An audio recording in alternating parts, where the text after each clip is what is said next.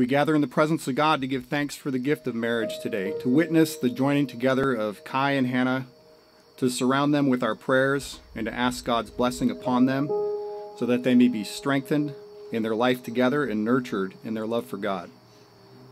God created us male and female and gave us marriage so that husband and wife may help and comfort each other, living faithfully together in plenty and in want, in joy and in sorrow, in sickness and in health throughout their days. God gave us marriage for the full expression of the love between a man and a woman.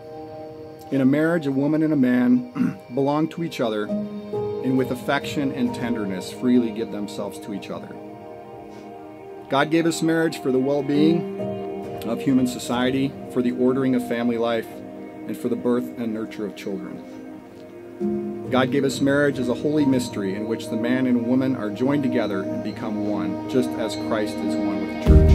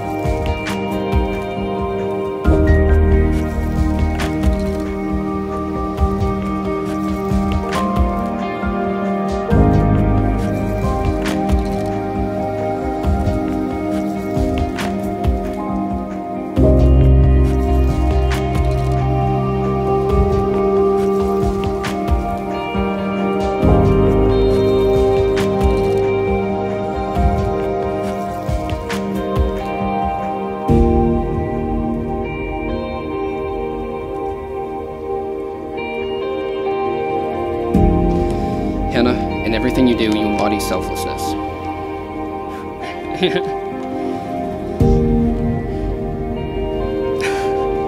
Through this gift, God has blessed not only you, but every person you come in contact with. I'm sorry.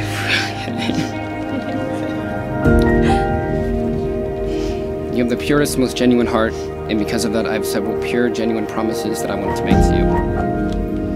Hannah, I promise to devote my mind, body, and soul to you. I promise to provide for you and protect you, to laugh with you and love you. I promise to support you through both your successes and failures and share with you every part of my life. I promise to be a source of stability and guidance and never hinder your aspirations. I promise to be honest, fair, and faithful to you. Hannah, before our friends, family, and Heavenly Father, I promise to commit myself to you alone for the rest of my days. I can't wait to see what God has in store for us in the next chapter of our lives. The end. You remind me daily of the love that God has gifted us with. Because of your strength and kindness, I'm looking towards our future not with worry or hesitation, but with clarity and assuredness. You're the best person I know, and we balance each other perfectly.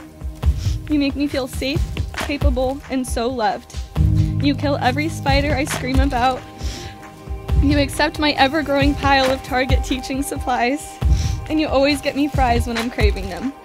Kyan, you're my best friend and my soulmate, and you are going to be an even better husband and someday father. I cannot wait to be your wife, and with that new title, I have a few promises I want to make to you. First, I vow to listen to your political banter and try to keep up. Second, I promise to direct you when you drive so we don't have to get lost. Third, I vow to appreciate all of your old man tendencies and habits.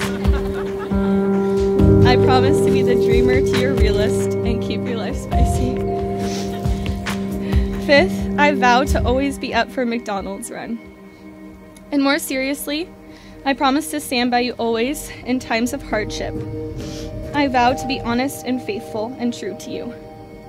I promise to learn from you and help you grow.